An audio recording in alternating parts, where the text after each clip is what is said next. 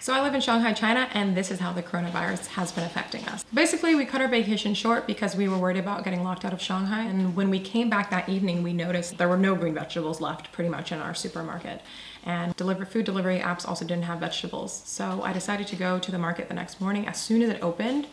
And there were a bunch of people just grabbing. So I was concerned that maybe this is happening everywhere. But a few hours later, when I went down the street, I noticed that the vegetable markets had a lot of vegetables, and there were actually huge trucks hauling even more vegetables in. So there might just be a distrust of markets right now. There's been a lot of misinformation about pets and the virus. People thinking that you can get it from your pets and abandoning them. We actually have 4 rescues right now. 3 of them are puppies, so we only need to take 1 out on short walks. Basically, what the World Health Organization is saying right now is that wash your hands if you come into contact with any type of animal. And in terms of how we're taking precaution, I've been making ginger tea pretty much every day. So while people are taking all the green vegetables, they're not taking the ginger. So I've been making us ginger tea. I got us reusable masks.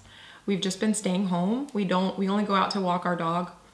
And aside from that, just stay at home. I've already stocked up on vegetables and everything else. So we're pretty much good. Just stay inside. Don't go into crowded areas. There's not a lot of people right now anyway, on top of people self-quarantining. This is also in the middle of the holiday, so nobody's really outside.